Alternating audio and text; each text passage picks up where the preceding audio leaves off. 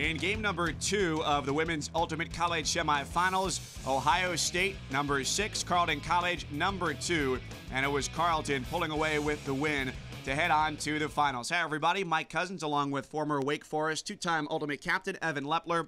In this ball game, tied 8-7 at the half.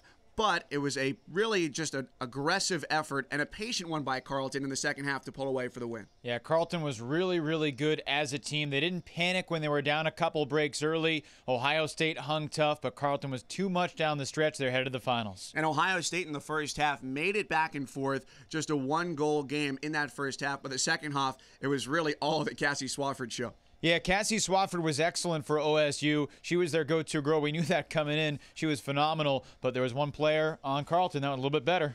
So let's take a look at those highlights, starting with the first half here of the semifinal game.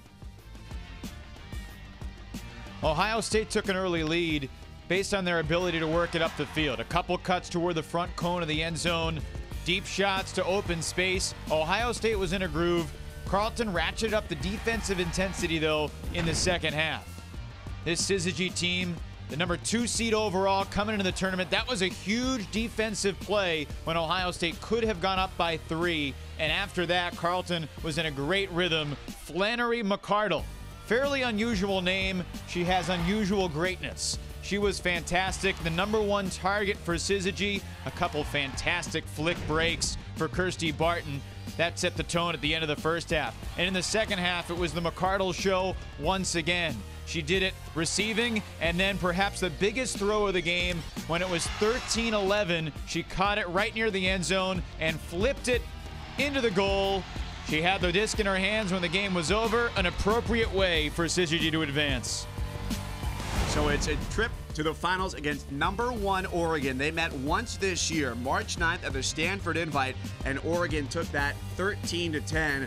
That's a very tough matchup. We saw Carleton play very well within their team philosophy, but Oregon, with a very strong second half, was able to take down Iowa in the semis. Yeah, both teams are going to say that that was a different season ago. Different players were injured. Different players are healthy now. Different conditions, a different location. Anything can happen tomorrow in the final.